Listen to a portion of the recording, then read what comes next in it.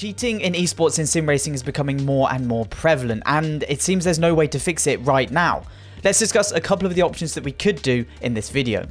Cheating in video games is nothing new. It wasn't so long ago that Warzone was rife with players using aimbots and wall hacks. Then Ricochet arrived and the lobbies cleaned up to a huge extent. Now, a similar situation is happening with the Formula 1 game, and it's something that has been brewing for years. F1 cheats have been around for a while now, but mostly in the background. There would be a few viral videos of people producing crazy lap times with the hacks installed, but now it is much more sophisticated, taking a toll on the F1 community and wider esports sim racing community itself. What are these F1 cheats? F1 cheats are available for anyone to buy online and are incredibly sophisticated and hard to detect. The cheats can be fine-tuned to produce just small degrees of improvement in grip level. It can alter how fast your ERS battery drains, or even disable game rules for you so you can cut corners. This is why it often takes those who truly know what is possible in the game, like esports pros, to actually detect a cheater if they are actively trying to hide it.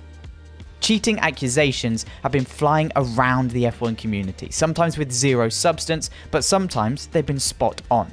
There is a huge amount of distrust in the league racing community especially, as players just cannot be sure there isn't someone on the grid who is cheating.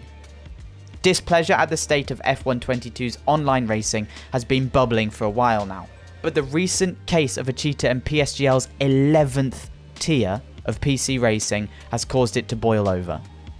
Even two-time F1 esports champion Jarno Opmeer took time away from the Race of Champions in Sweden to weigh in about the issue facing the Formula 1 online community.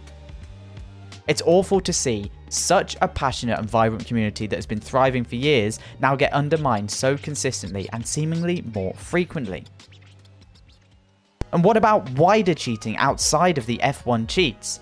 Another recent sim racing cheating controversy happened at the Daytona 24. For those unaware, Williams Esports obtained pole position by using the flat infield of the banked circuit to gain an advantage and as such post a faster time.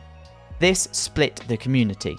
Jensen Button even got involved, saying that while the lap should be deleted, to ban the driver entirely would be unreasonable. In our opinion, this comes down to sportsmanship, and that's what most people said. We understand the need to keep investors and sponsors happy with results and prize money, but at what cost? Sim racing, to an extent, was dragged through the mud for the world to see, and who knows how costly that image may be for the industry and hobby that we love. It's up to future tournaments, such as ESL R1 and others, to ensure that the esports of sim racing goes on to bigger and better things, which we hope it will. Anyway, I digress, back to F1 23's need for an anti-cheat. What can be done? There is little that the leagues can do themselves to prevent cheaters from entering. Entry criteria for leagues like PSGL are based on time trial results and race times based on a single strategy. They can't check everyone's PC for cheats, and there's nothing saying that drivers must stream their POVs, which is how many cheaters end up being outed. Instead, it falls entirely on the shoulders of Codemasters and EA to prevent cheating on their platform.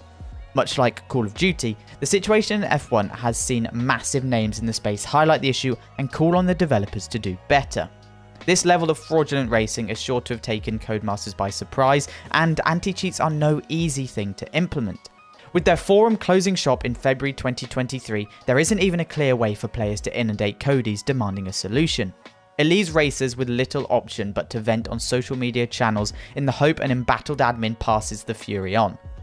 Given the number of ways F1 Cheats has created to carve out an unfair advantage, it is going to take some serious time and investment from Codemasters to get on top of it all.